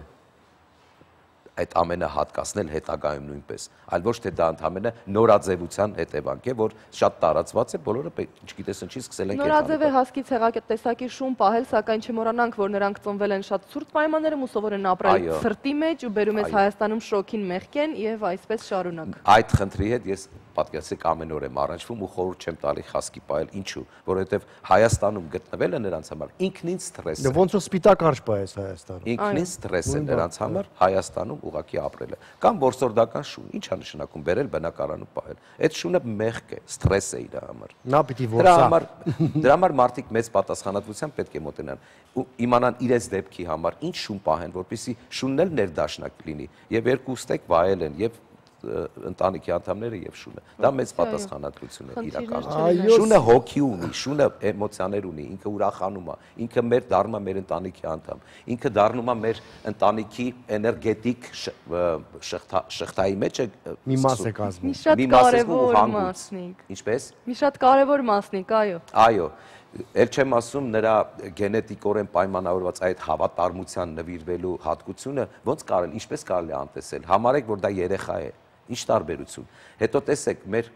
ազգը ընդհանրապես թույլերի նկատմամբ լավ է վերաբերվում, երեխաներին պաշտում ենք մենք։ Այստեղ հակասությունը ես չեմ կարողանում պատկերացնել։ Ինչպես կարելի է թույլին պաշտող, թույլին օգնող ազգը երբեմն այն նման դաժան դրսևորումներ ցուցաբերի նույն թույլ էակների հանդեպ բոլոր կենթանիների։ Չիմացության եւ ինֆորմացիայի պակասել է։ Ավելին, այստեղ կարելի է մի բան էլ էի ուզում ասել, տեսեք, հետո մեր մի համարեք սա քաղաքականություն, բայց մեր պետական այրերի օրինակով շատ-շատերը ունենք շատ նեգատիվ օրինակներ, երբ որ գնում են որսի։ Գնում են որսի կարմիր գրքում գրանցված կենթանիների հանդեպ։ Էլ չեմ ասում, էլ ուղղաթիռներով ձգնորսություն են անում, երբ որ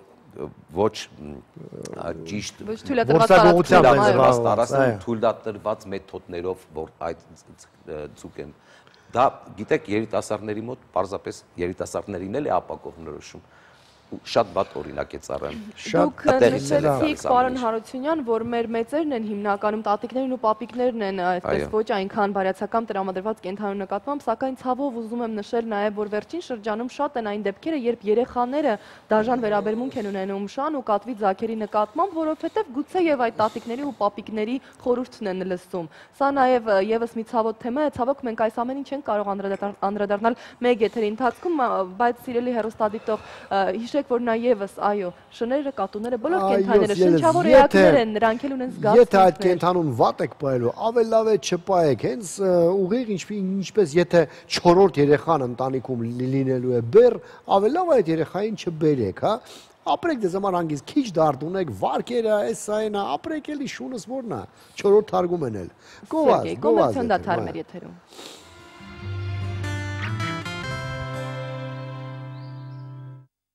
Կարծում եմ դեմ չեք լինի, եթե եւս մեկ անգամ հիշենք մեր գործընկերոջ։ Այո, մեր հաղորդման հովանավորն է Դելտա կլինիկ բժշկական կենտրոնը, որտեղ կարող եք կատարել բոլոր օրգան համակարգերի համակարգչային ստուգում, 4D սոնոգրաֆիա, սրտի էխոկարդիոգրամմա, վահանաձև գեղձի եւ ճիճվակրության հետազոտություն եւ ողնաշարի դիագնոստիկա։ Այս ամենն իհարկե կարող եք կատարել զեղչված գներով։ Դելտա կլինիկ կարող եք զանգահարել 500-560 հեռախոսահամարներով, ստանալ որակյալ բուժում, բայց եթե կարելի է գրանցվեք նոր։ Իսկ մեր եթերը շարունակում է օրվա դեղատոմսի ժողովրդական խորհուրդներով։ Գնացինք։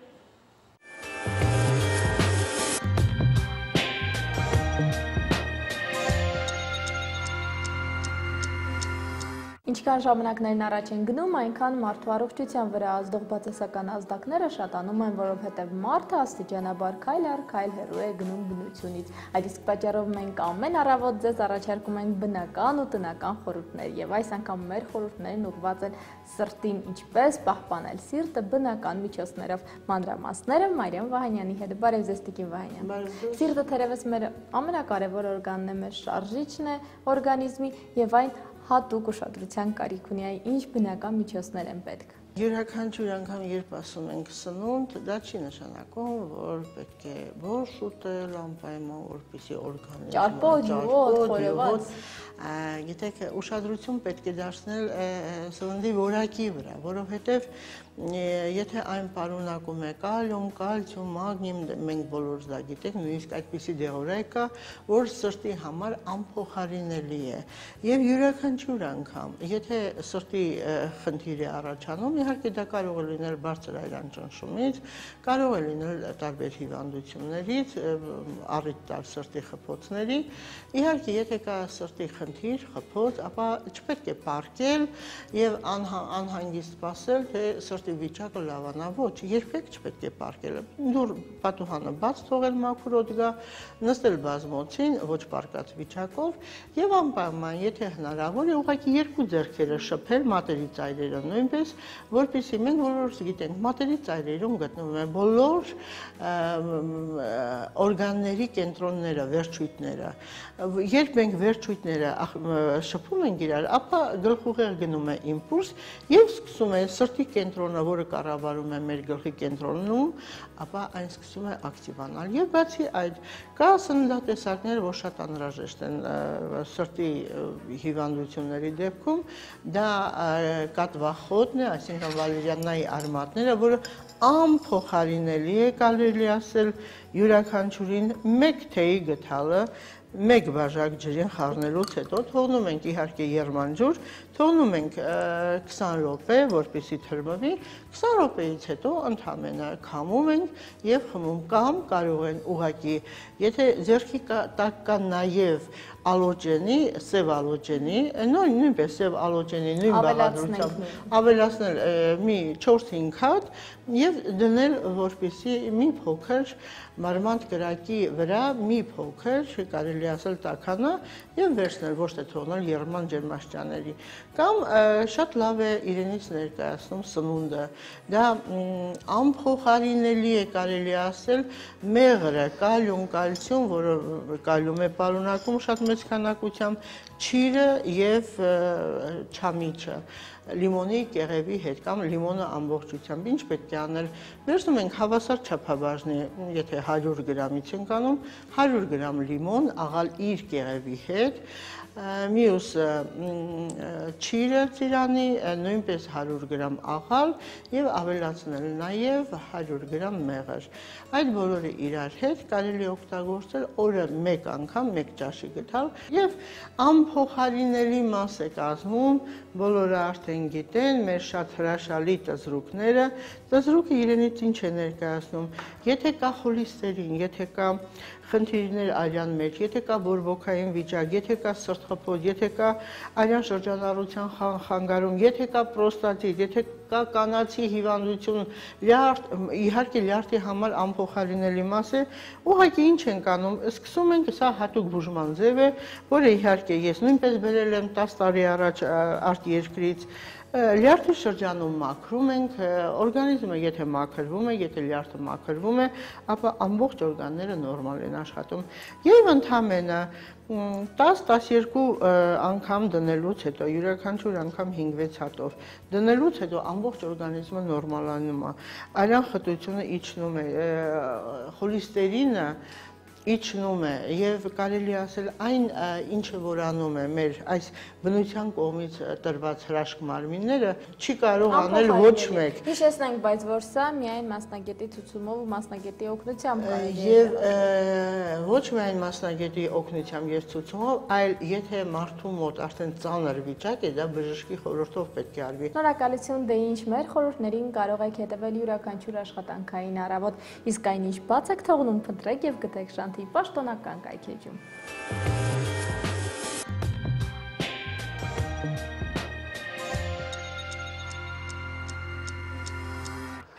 Շարունակում ենք խոսել առողջության մասին։ Ասում են, որ հիվանդության ամենահուսալի օգնականը վհատությունն է, որպես կանոն ավելի արագ ապաքինվում են լավատես մարդիկ։ Իսկ եթե բժիշկ-պացիենտ հանդիպումը տեղի է ունենում ժամանակին, ապա շահում են բոլորը։ Այո։ Այսօր առողջության մասին կխոսենք ԻՄԱ բժշկական կենտրոնի կարդիոլոգ Մերի Հովսեփյանի եւ ռադիոլոգ Դանա Պողոսյանի հետ։ Բարև ձեզ։ Բարև, առաջի հերթին մարդ պետք է ինքն իրեն օգնի, որպեսզի այսպես ունենա ինչ-որ ռեզուլտատ։ Ես եկա արդեն այսպես կարդիոլոգի մոտ եւ Եկաք մեզ մոտ, գանգատներն ենք մենք լսում ձեր, ըստ դրա արդեն պարզ է լինում ինչ հետազոտություններ է ձեզ պետք, դուք առողջ եք, թե մեր օգնության կարիքը ունեք։ Շատ լավ, ինչ կարգի հետազոտություններ ունեք։ Նախ նշենք սիրտանոթային համակարգի հիվանդությունները, մեզ մոտ ձմեռ է արդեն գալիս, ցուրտ եղանակ, բնականաբար, այո, սիրտանոթային համակարգի բոլոր հիվանդությունները սրվում են, քանի որ արյան շրջանառությունը մեզ մոտ խանգարում է, սպազմ է առաջանում անոթից, ցուրտ եղանակին եւ ունենում ենք սրտի իշեմիկ հիվանդությունների սրացում, ինչպես նաև զարկերակային ճնշման խնդիրներ։ Մի փոքր խոսենք զարկերակային հիպերտենզիայի մասին, որը մեր օրերում ցավոք շատ կարող ենք առօրյայում հանդիպել։ Շատ է տարածված։ Այո։ Զարկերակային հիպերտենզիան, այսինքն բարձր զարկերակային ճնշումը, դա հիվանդություն է, որը ճնշման կայուն բարձրացումն է 140, 90 եւ ավել։ Շատ հաճախ մեզ դիմում են ասելով, թե ունեն բարձր զարկերակային ճնշում, բայց իրենց լավ են զգում, այսինքն դա նորմա է իրենք համարում։ Նշեմ, որ դա այդպես չէ, 140 եւ 90 ճնշումը արդեն պետք է զգուշորեն նրանք վերաբերվեն, քանի որ տարիների ընթացքում ազդում է սրտի վրա, առաջացնելով սրտային անբավարարություն։ Այ ինչ անեն, զգուշորեն վերաբերվեն, ինչ է իրենից ենթադրում։ Նշենք կլինիկական ախտանիշները նախ, ինչ կարող է լինել զարկերակային հիպերտենզիայի ժամանակ։ Գլխացավեր, հաճախակի, գլխապտույտներ, ականջում խշշոցի զգացողություն, ինչպես նաև արագ սրտխփոցներ, տախիկարդիա ասվածը, որը նույնպես շատ է առաջանում եւ բարձր զարկերակային ճնշման դեպքում նույնպես առկա է լինում, եւ տարբեր տեսակի արիթմիաներ, որը նշում են այսպես սիրտը աշխատում է հանգիստ, նրանք նշում են կանգ սրտի, որից հետո նորից սիրտը սկսում է աշխատել, դա նույնպես շատ հաճախ տարածված է, կոչվում է էքստրասիստոլաներ։ Թվում է թե նա անվնաս է, սակայն նույնպես տարիների ընթացքում կարող է սրտի կառուցվածքի վրա ազդել։ Իսկ ինչ անել, ինչպես հետևել, ես նկատել եմ նման բան կա, բայց ինձ լավ եմ զգում, բայց բժիշկն ասել է, որ պետք է հետևել, ինչպես հետևել։ Հա, եթե ես լավ եմ զգում, բայց հաղորդումը դիտեցի, ինչ անեմ։ Նախ պետք է չափել ճնշումը գոնե 1 շաբաթ, զարկերակային ճնշումը, օրը 3 անգամ։ Ամեն օր նույն առավոտյան, ցերեկը եւ երեկոյան, որից հետո արդեն դիմում ենք սրտաբանին, սրտաբանը տեսնելով ամբողջ պատկերը, արդեն կազմում է որոշակի պատկերացում, թե որ աստիճանի զարկերակային հիպերտենզիայի մասին է խոսքը։ Նշեմ նաև, որ զարկերակային հիպերտենզիան կարող է լինել ուղղակի իդիոպաթիկ, այսինքն պատճառ չունենալ, որպես առանձին հիվանդություն դիտվել եւ ունենալ առաջանալ որոշակի հիվանդությունների ժամանակ, որոնք երբ որ մենք կանխում ենք, զարկերակային ճնշումը մեզ մոտ արդեն ստաբիլանում է։ Դրանց թվին են պատկանում վահանաձև գեղձի հիվանդությունները, նրա ախտահարումը, որը նույնպես շատ հաճախ բերում է բարձր զարկերակային ճնշման, ինչպես նաև արիթմիաների զարգացմանը։ Եվ իհարկե ստամոքսաղիքային տրակտի հիվանդությունները, գաստրիտները, էրոզիաները, նույնպես այդ սուր պրոցեսները բերում են բարձր զարկերակային ճնշման առաջացմանը։ Այդ դեպքում նույնպես պետք է դիմել գաստրոենտերոլոգի, ստանալ բուժում, քանի որ գաստրիտները, էրոզիաների սրացման դեպքում մենք կարող ենք ունենալ ցավեր, որոնք նման են սիրտ-անոթային համակարգում եղած ցավերի։ Կան մարդիկ, որոնք որ իծն է, ունեն բարձր կամ ցածր ճնշում, այսինքն դա իրենց ինչ-որ բանի հետևանքով չէ, նա ուղղակի այսպեսին է ճնշում։ Հիպոտոնիա իհարկե կա հիմնականում սպորտսմենների մոտ, նրանք ունենում են ցածր զարկերակային ճնշում, նու ասված 90-60, հա, այսպես տարածված, դա նորմա է համարվում, բայց 140-90 եւ ավել ճնշումը ոչ մի դեպքում չի կարող նորմալ լինել։ Իսկ 120-90 Այսինքն ներքևի ճնշումը դա ինչ է։ Դա նույնպես խոսում է տարբեր երիկամներում խնդիրի ժամանակ նույնպես կարող ենք ունենալ այդ բարձր ճնշումը եւ այո, սիմպտոմատիկ, հա, երբ որ ճնշումը կապված է լինում այլ հիվանդությունների հետ։ Այս դեպքում մեզ օգնության են գալիս տարբեր տեսակի հետազոտություններ, սոնոգրաֆիկ հետազոտություններ, ինչպես նաև սրտի էխո հետազոտություն, էլեկտրասրտագրություն։ Նշեմ, որ իմա բժշկական կենտրոնում վահանաձև գեղձի հետազոտությունը եւ լյարդի սոնոգրաֆիկ հետազոտությունը կատարվում է անվճար։ Կարող եք զանգահարել 50, 80, 50 համարով, գրանցվել նախորոք եւ հետազոտվել։ Հետազոտվել ու բոլոր խնդիրներից խուսափել։ Շատ լավ։ Զարկերակային հիպերտենզիան նաև կարող է բերել այտուցի զարգացմանը ոտքերում, որը նույնպես շատ վտանգավոր է, սակայն կարող ենք մենք ունենալ ոտքերի այտպուց նաև այլ խնդիրների ժամանակ, որոնց թվին է պատկանում հոդերի խնդիրը, ինչպես նաև ստորին վերջույթների անոթներում եղած խնդիրների ժամանակ։ Նույնպես կարող ենք ունենալ այտուց։ Բարի, ոտքերի խնդիրը ինչի, ոտքերի ցավը, այտուցը ինչի մասին կարող է խոսել Իվան։ Այո, ոտքերի ցավը կարող է ունենալ մի քանի պատճառներ, անոթային խնդիրներ, ինչպես նշեց մեր բժշկուհին, վարիկոզների դեպքում, տրոմբերի դեպքում, տրոմբոզների դեպքում, հոդային խնդիրների դեպքում իհարկե, արտրոզների, պոլիարտրոզների դեպքում եւ ոսկրային խնդիրների դեպքում։ Ոսկրային խնդիրներից մենք կխոսենք այսօր օստեոպարոզ հիվանդության մասին, նախ նշեմ, որ օստեոպարոզը դա կալցի պակաս է ոսկրերում, այո, եւ նվազում է մեր ոսկրային հյուսվածքների հիվանդությունն է։ Դա տարիքային է, թե ինչպես է դա։ Դա կարող է լինել նաև երիտասարդների մոտ եւ տարիքային 50-ից հետո, մենապաուզայից հետո է ավելի շատ լինում, նշեմ հիվանդությունները, որի ժամանակ ավելի հաճախ է լինում օստեոպարոզ հիվանդությունը։ Վահանաձև գեղձի եւ հարվահանաձև գեղձի ֆունկցիայի խանգարման դեպքում մարդիկ, ովքեր քիչ ֆիզիկական ակտիվությամբ են զբաղվում, աղիների ներծծման խնդրի դեպքում, վիտամին D դեֆիցիտի ժամանակ կարող է լինել, մարդիկ, ովքեր քիչ են օգտագործում կալցիով բավարար սնունդ, չարաշահում են սուրճը, ալկոգոլը, ծխախոտը եւ մենապաուզայի ժամանակ, ինչպես նշեցի, էստրոգեն հորմոնը կանանց մոտ նվազում է եւ կալցին չի յուրացվում ոսկրերում։ Այսինքն 50-ից հետո ցանկալի է այո, բոլորին, տղամարդների թե կին։ Այո, կանանց մոտ ավելի հաճախ է լինում, բայց մինչև 40 նույնպես, որովհետև հիմա շատ է այդ խնդիրը օստեոպարոզը։ Այո։ Լավ, դուք ասացիք սնունդը չի ընդունում բանի, բայց եթե ամբողջ օր կատնաշոռոտ ես, ասենք, դա կարող ենք ունենալ, ես նշեցի խնդիր, վահանաձև գեղձի կամ հարվահանաձև գեղձի, ունենանք ուրիշ խնդիրներ եւ դրա հետևանքով կալցին մաքրվի մեր ոսկրերից, յուրացվի մեր ոսկրերում։ Սրա համար ինչ մինչև հետազոտություններին հասնելը, ինչ ախտանիշներով, ինչ գանգատներով ես հասկանում, որ ունես որևէ խնդիր, համր հիվանդություն է օստեոպարոզը, այո, համր հիվանդություն է, այսինքն կարող է չունենալ կլինիկական ախտանիշներ հիվանդը, հետազոտման ժամանակ նոր իմանա, որ ինքը ունի օստեոպարոզ, բայց կարող է լինել սուր ցավեր ողնաշարի շրջանում գոտկային հատվածի, հոդացավեր կարող է ունենալ հիվանդը, հասակի կարճացում նույնպես կարող է լինել այդպիսի հիվանդների մոտ։ Իհարկե դա արդեն ավելի տարիքով հիվանդները կզգան, բայց երիտասարդները չեն զգա, որ իրենց մոտ կա այդ խնդիրները, արյան մեջ հանձնելով կալցին նորմա են տեսնում եւ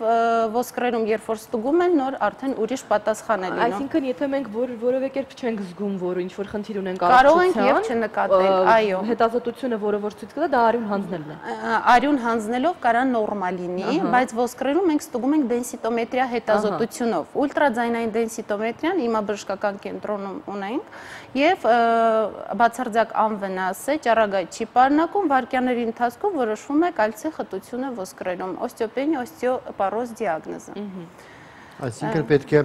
եթե անգամ ոչ մի սիմպտոմ չունեց, ոչ մի բան քեզ չի անհանգստացնում, միևնույնն է, տարին գոնե մի անգամ պետք է գա դենսիտոմետրիան Դու ստայդեմ կհասկանաս ունես խնդիր, թե չունես եւ հետո բայց դեք միշտ վախենում ես, գնում ես հետո այնքան խնդիր ալնում, հետո ասում ես լավ է, դե որ չգիտեմ, ավելի հեշտ եմ ապրում, ինչ կասեք այդ մոտեցման մասին։ Ոչ, օստեոպարոզը շատ լուրջ հետևանքներ կարող է ունենալ, որտեղ փոքրիկ վնասվածքների դեպքում անգամ կարող ենք ունենալ կոտրվածքներ լուրջ։ Խուսափելու համար պետք է անպայման անցնել դենսիտոմետրիա հետազոտություն։ Շատ լավ, խոսենք այդ թեմաների մասին։ Առողջության համար կպարզենք կարճատև դադարից հետո։ Այո, խելոք նստեք տեղն հետ, գալիս եք։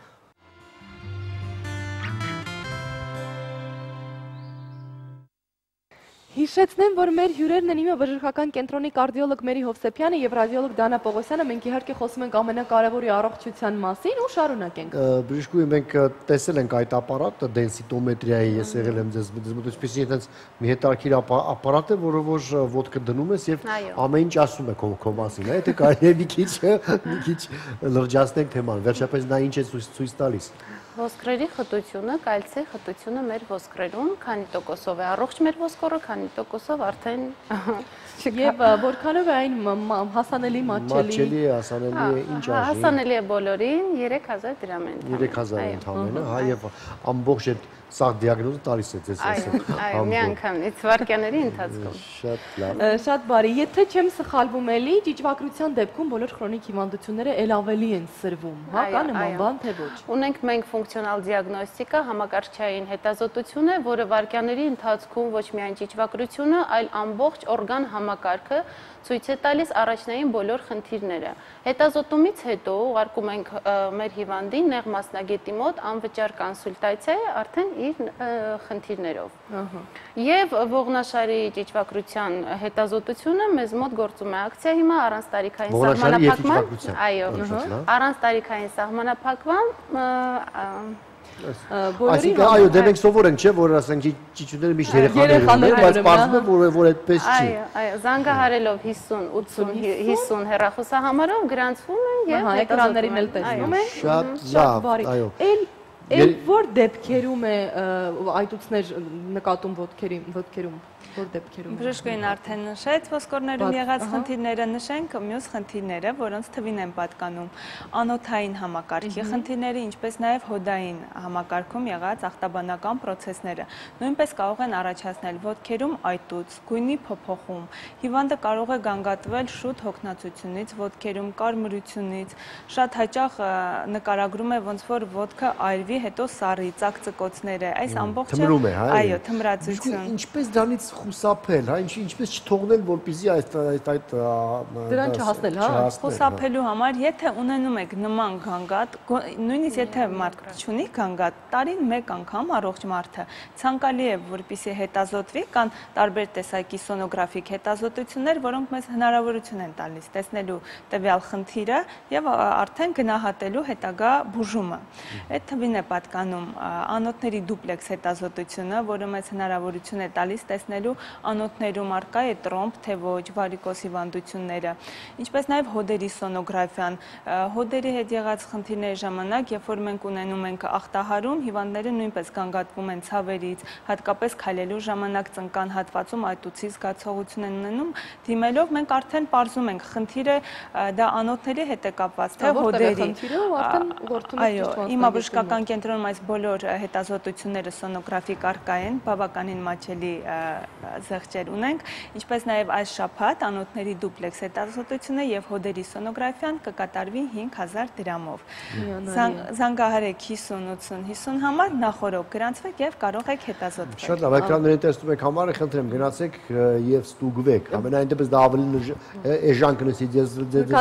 քան թե հետո բուժվեք։ Վարիկոզ հիվանդություններից հիմնականում բողոքում են կամ հղիները, կամ նրանք, ովքեր ավելորդ քաշ են հավաքել, եթե արդեն լավ դա կատարվել է ավելորդ քաշ ես հավաքել, հա, ու չես կարողանում ոչ մի կերպ եւ դժվար է տեղաշարժում ու դժվար է հետեւել։ Ինչ անել է այս դեպքում, ինչպես գուշ լինել, որպեսզի չհասնի այդ խնդրին։ Նախ նշենք, թե ինչ է իրենից ներկայացում վարիկոզ հիվանդությունը, որովհետև շատ հաճախ այն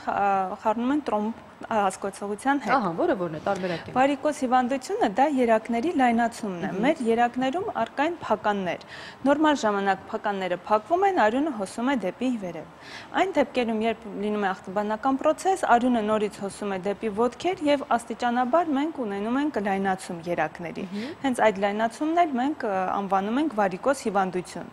Իսկ այդ վարիկոզ հիվանդությունը շատ վտանգավոր է, քանի որ կարող է բերել տրոմբոզների, տրոմբոֆլեբիտների զարգացմանը, այսինքն լուսանցքում անոթի առաջանում է տրոմբ, խցանվում է։